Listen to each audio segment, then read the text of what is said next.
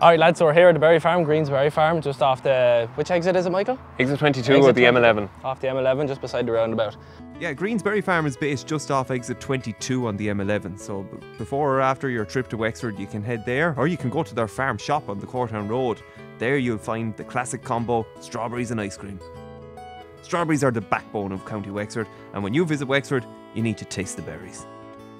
You know, Wexford, obviously famous for its sandy beaches too. The county's coastline stretches over 250 kilometres. There are 9 beaches to choose from along the North Wexford coastline. And now we're here at Ballymoney Beach. We've got our iced coffees and our strawberries, Michael. We're ready for a day at the seaside. It's all go.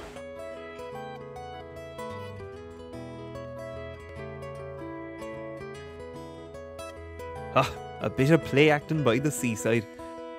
This summer, treat yourself to strawberries by the sea in North Wexford.